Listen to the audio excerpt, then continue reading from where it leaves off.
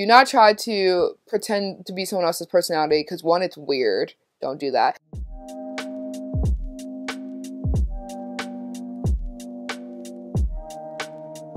Hey guys, and welcome back to my channel. If this is your first time here, welcome. My name is Tiara, but you can go ahead and call your girl T. Here on my channel, you will find hair and makeup tutorials, DIY projects, baby vlogs, and meal prepping ideas.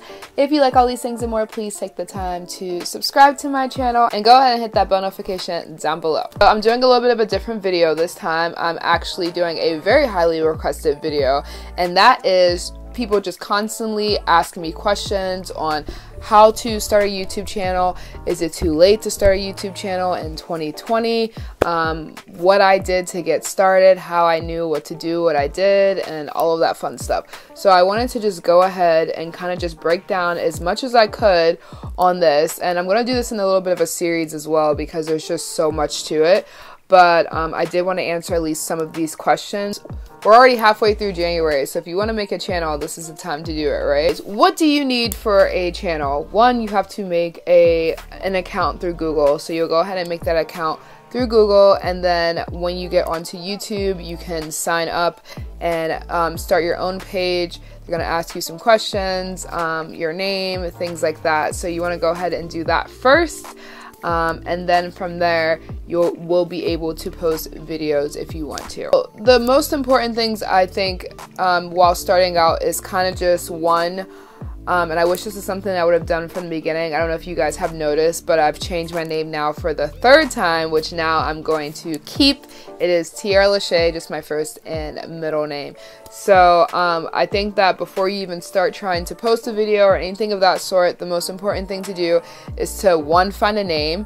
And when you're picking a name, you want it to be something that is marketable, something that is distinguishable, and also something that is not already used on the platform. You don't want to pick a name that someone else has already used and they've already dominated that space in YouTube. So for instance, my original name was Toddlers and Tiara, and that was a really cool like play on words, and it was really clever. Like, I love the name, but the TV show is obviously much bigger than what I am, so none of my videos would rank because that show with that name was taking over all of the video spaces, you know, and the ranking spots for YouTube. So it would take me, it made me pretty much impossible to find, and that's just something you don't want because you need to think of YouTube as a search engine. It's the second largest search engine, second to Google. So people are on here for specific reasons. Usually, obviously they have people that they like to watch, but other than that, people are usually typing in words, and that's a whole other thing I can get into.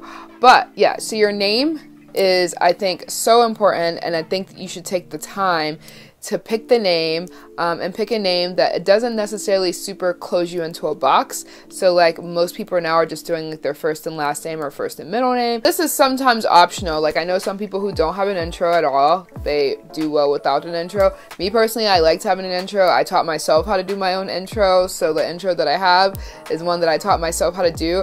I made my own banner. So, I'm a part of a team, and I'll put the link down below. His name is Roberto Blake. He's really taught me like everything that I know so far. My man's be helping your girl out, okay? He really be helping your girl out. Like, he's done so much for me, and I appreciate him so much. I can also put down the information that I use for that, and I have a link for that. You can sign up for it. This isn't like affiliate marketing or anything, so I'm not making any money off of this. This is just something that I genuinely believe that you can use if you want to start. It's called the YouTube Starter Pack, and it's really great. Obviously, as you get better, you're going to evolve, but you want to have something for your banner.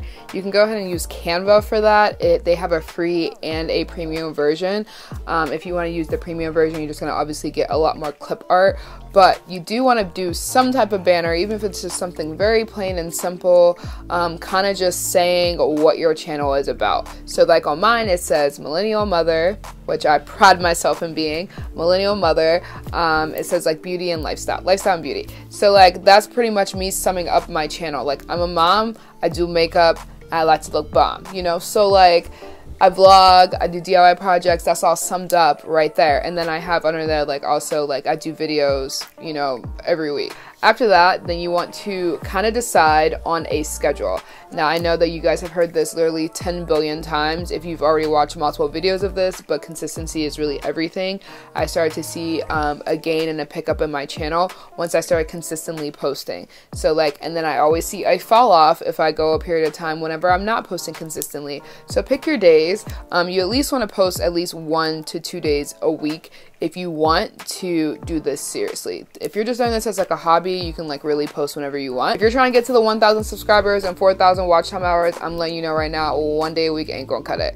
Unless you have one random viral video, which like if you want to test your luck on that, I guess you have 52 times to try that. I think doing 2 to 3 is really the minimum if you do want to reach that goal. And I'm not sure if you guys know about that, but in order to be monetized on YouTube, you have to have 1,000 subscribers and 4,000 watch time hours. So if you have a video that is 10 minutes long, just think about how many times someone has to watch that before they can get to 4,000 watch time hours. And that has to be done in a 12-month rolling period. So if you start your first video in February and then January 31st rolls around and you still do not have those 4,000 watch time hours, come February, now those hours are going to start to dock off of what you're doing, and now you're essentially working against yourself. The only person you don't want to be working against is yourself. Work smarter, not harder. So the best way to do that is really to post as much as you can, 2 to 3 times a week. I recommend 3, at least until you're able to get monetized. And then after there, I mean, you always want to keep that momentum. On the same day, even at the same time, is really, really important. I try to always post around 6. I actually just recently changed my time, so now I'm going to start to be posting at 3 p.m. because I found out the audience is a little bit better at that time, specifically for me. I'm also going to do a completely separate video on just monetization in general and kind of show you guys my analytics and things of that sort, because when I tell y'all, my close friends on Instagram got to watch me do the entire process because I was just constantly keeping them updated, constantly keeping them how many hours I had, and just like, y'all watch my videos, please watch my videos. So yeah, I'm gonna do a separate video on that and like the best ways to get there as quickly as possible. I got there quicker than other people, so I'll post a video for that as well. After that, then you need to decide what you want your channel to be about. Y'all, I'm sure if you already have a YouTube channel on mine, you probably know what you want your channel to be about. Obviously, you can kind of start off as a variety channel if you want to, and then start to kind of niche down as you find what videos work best for you. I can almost always tell which video is going to do really well for me because I kind of already have my audience. I know my niche. So, but it did take, you know, I would say my channel is a pretty multifaceted. I wouldn't call it a variety channel, but because you know what you're getting here. Like, I'm a mom who like to be a baddie, right? So I incorporate things with my children, I incorporate things with makeup, and I also obviously show my personality because that's what people like. And obviously just know you don't have to stick with that. If you decide like, hey, I hate this, don't do it. You can always change it. You might lose some people in your audience, but you'll gain people back in the process. Let's talk about equipment. The big what do you need? What do you need? Okay, so when I first started this out, I was really recording on my MacBook Air. I think I had a MacBook Air. And I still have some of my videos out. I don't have all of them out because some of them were wild, but I do have some of my old videos, and obviously that's when YouTube, like, people weren't even getting paid for YouTube, so it was just a completely different world. People just did makeup on their floor. But this time around, when I started redoing YouTube, when I came back into the game like last year, I started out on my iPhone XS. And honestly, the quality of that was great. But most phones, smartphones, are going to have what you need to be able to start filming. Now, I will say that it is very hard to film on your phone. I had multiple issues with filming on my phone.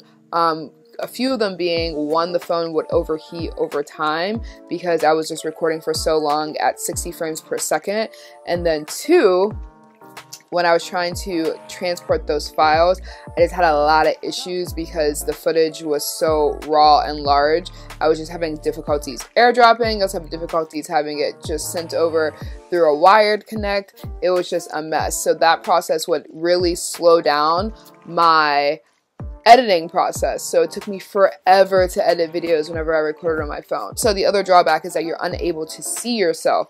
So sometimes I will record parts of a video, and then I would have to come back and hit stop, and then I'll come back and I'll be in a different spot than when I was earlier, or my hair is messed up, or my lashes are undone, and it was just stuff that I literally could not see because there's like no viewfinder.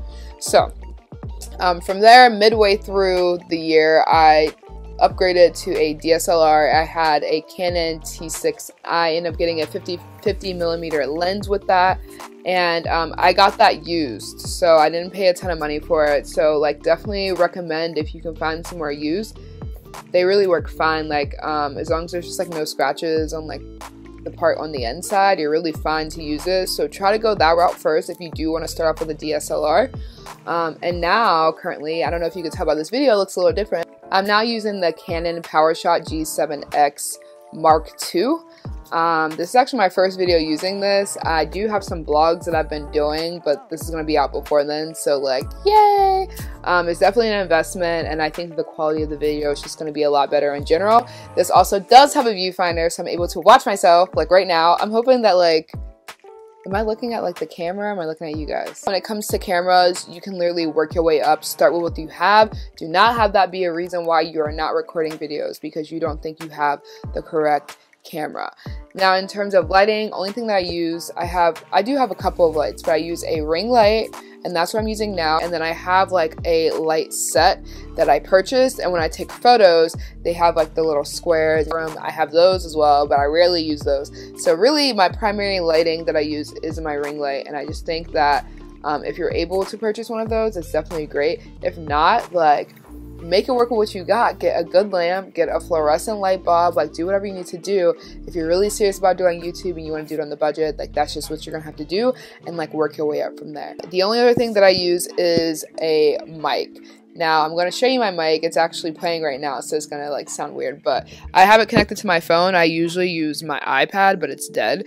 But this is just a mic that is connected via lightning, and you can use it with any device. So yeah, usually I typically use my iPad and connect it there and just have my iPad set directly in front of me, and it's able to pick up all of my sound, and that just works for me. I have an older house, so like when it was picking up like all types of like noises on my camera, and I just did not like that. So like now I went ahead and invested in one of these as well. I'm gonna put everything I use in the description box down below just so you guys can have it if you want to use it.